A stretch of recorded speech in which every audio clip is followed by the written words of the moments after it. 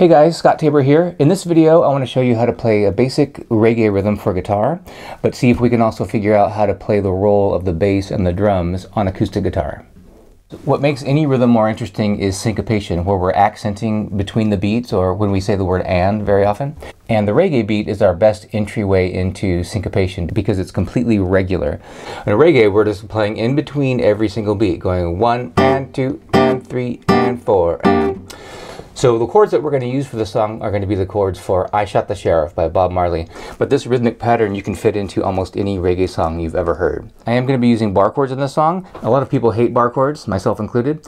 But in most songs, you don't have to be squeezing the entire time on these chords. We can be relaxing just about half the time to get a mute effect. And that's certainly going to be the case here. Let's just start out with the basic thing that the guitar does in a reggae song. Now, we don't have to play the whole chord in this case. We'll do a half bar on the 3rd fret. That's G minor. In a minute, we're going to play a big fat G minor this way. Now, all we're going to do is play a block chord and then relax over here, like I was saying. We don't have to be squeezing the whole time. Now, you could also get that mute effect by touching the strings in your right hand, but it's a lot easier to just stop squeezing, and we probably wanted to stop squeezing anyway. So we're playing in between every beat. 1 and 2 and 3 and 4 and. Now, when you practice this, you should be tapping your foot on the beat or playing to a metronome and making sure that you're playing in between the clicks of the metronome or in between your foot taps, because if you don't do that, you'll start to probably misinterpret where the beat is, because it's so regular that you're going to want to start playing on the beat there, right? So we need to have a reference point. So if you're tapping your foot, 1, 2, 3, 4, in between, and 2, and we really want to feel where those accents are. Now slide this up to the 8th fret and we have C minor. So that was pretty easy. 1 and 2 and 3 and 4 and we're back. 2 and 3 and 4 and 1. But we got to really feel this for the whole song before going to the next part that we're going to add. 3 and 4 and 1 and 2 and 3 and 4 and. Let's look at the verse chords real quick. We're going to play an E flat major chord. Just take a D chord. Now again, I'm muting the 4th string, so we don't want to hear that. Only playing the treble strings right now. Take a D chord up 1 fret and you got E flat major. And we're going to leave your ring finger down to D minor in a second, and then we're going to be back to G minor. That's the verse to the song. So it's going to go 1 and 2 and 3 and 4 and 1, 2, 3, 4.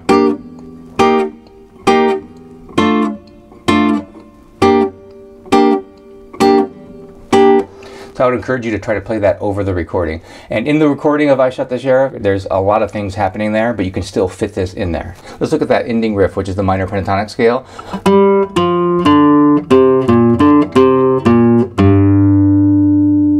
That is nothing more, nothing less, and literally nothing more or less than the G minor pentatonic scale, going in reverse, and then back up right there. Of course, that has nothing to do with reggae, but it's a cool riff to put in at the end of this. So once we have that down, let's see if we can add the bass in. So the bass is going to happen on the 1st and the 3rd beats. Now we need to play the full bar chord. So your thumb will play this string. We'll alternate those bass notes in a second, but just keep your thumb playing the 6th string every time. And now we're going to start to have a reference point in the music we're playing rather than just our foot tap or the metronome going. So what's going to happen with the thumb is you're going to go 1 and 2 and 3 and 4 and 1 and 2 and 3 and 4 and we don't want it to last too long. It can last a little longer than the notes that we're going to play in a second, but it sounds like this: 1 and 2 and 3 and 4 and 1 and 2 and 3 and 4 and 1. Notice how I'm relaxing the bar chord in between every single beat. So again, half the time I'm squeezing, half the time I'm not. So it's a bar chord, but it's not as hard of a bar chord as we thought it would be. So we're going 1 and relax and 3 and relax and. Notice how these are cut pretty short. There's definitely a gap of silence between them. We would call that staccato, then they're not connected together. 1 and, nice and short. But if you listen to the bass, I'm holding those out for the whole beat a little bit longer, like this. Instead of going like that. So there's a definite difference between what's happening in the bass and what's happening above.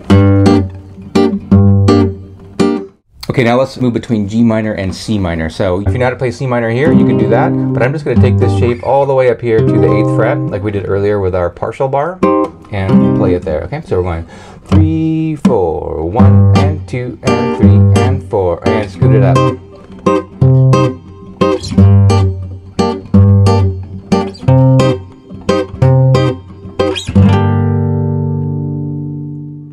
let's try to alternate the bass. So every other time we're going to hit another note in the chord. When at the beginning of every measure, we want to hit the root of the chord, in this case G, and then really anything else in the chord is up for grabs, but I'm going to play the fifth because it's on the next string. So let's try it. 1 and 2 and 3 and 4.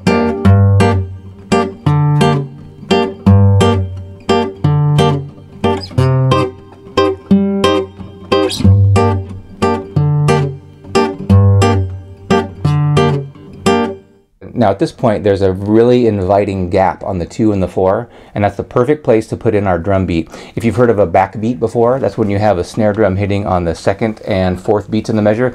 They call it a backbeat because it's in the back of the measure as opposed to the front, which was 1 and 3, and that's where we're playing the bass.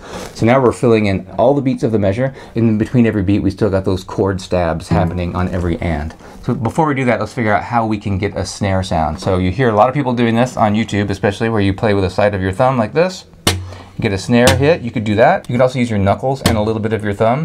You can knock on the guitar, but that's probably going to take us too much time to do in this case.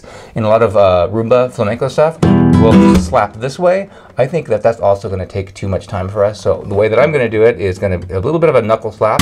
I'm kind of approaching the strings, getting ready for the block chords I've been doing, but also I'm putting an extra emphasis on my thumb here so that my thumb whacks the 6th string mainly, but I'm really aiming just for the bass strings. And I want to get this rattly snare sound of the strings buzzing against the fretboard, and that sounds pretty cool. Totally sounds like a snare drum if you can get it going that way.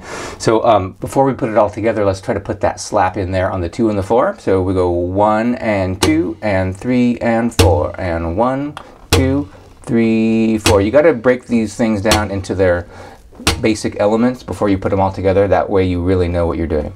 Now let's go back to the bass. The bass was this, right? 1 and 2 and 3 and 4 and 1 and 2, 3 and 4. Now we're going to slap 1 and 2 and 3 and 4 and 1, 2, 3. Now that alone is a pretty cool beat, but there's nothing reggae about it yet, right? This might take some time to get this down. Coordinate that. 1, 2, 3, 4.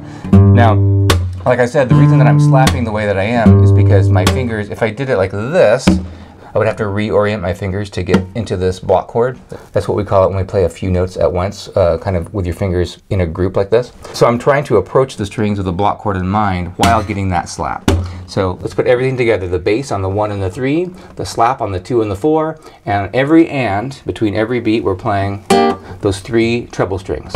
Okay, here we go. 1 and 2 and 3 and 4 and 1 and slap and 3 and 1 and slap and 3 and 4 and...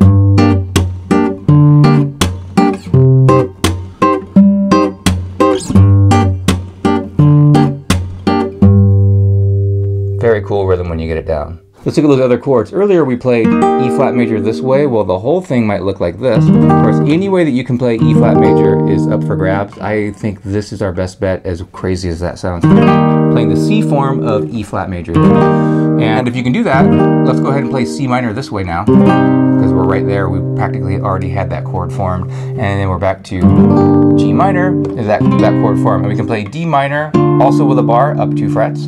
That's going to look like this for the verses.